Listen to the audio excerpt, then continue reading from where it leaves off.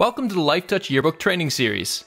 In this episode, you'll learn how to create a custom page layout from existing pages in your yearbook. Here, we have a page spread open in Page Builder. What if we'd like to save this layout so it can be used on other pages in our yearbook? That's where custom layouts come in. First, we need to make sure that we have the page spread pulled up that we'd like to save as a layout.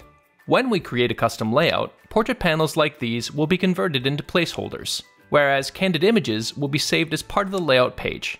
But don't worry, if you want to swap them out with different images, you can always do that too. From here, we'll click on More Actions and select Save as Custom Layout. We'll enter a name for our layout. Since this layout is great for portraits, I'll name it Portrait Layout 1.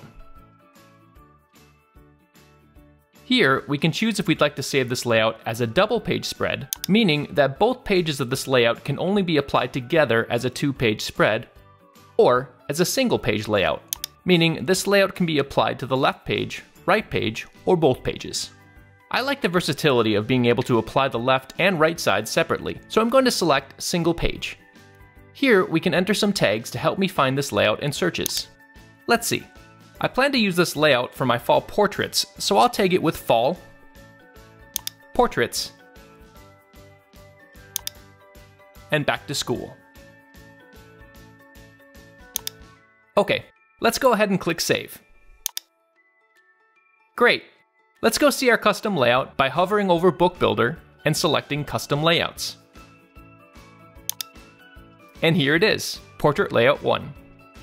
I can click on it to open the spread, and here we can make any changes we'd like to the page. When we're finished, we can save our work by clicking Save. And that's how to create a custom layout from Page Builder. For more info on working with custom layouts, check out our other episodes. Happy yearbooking!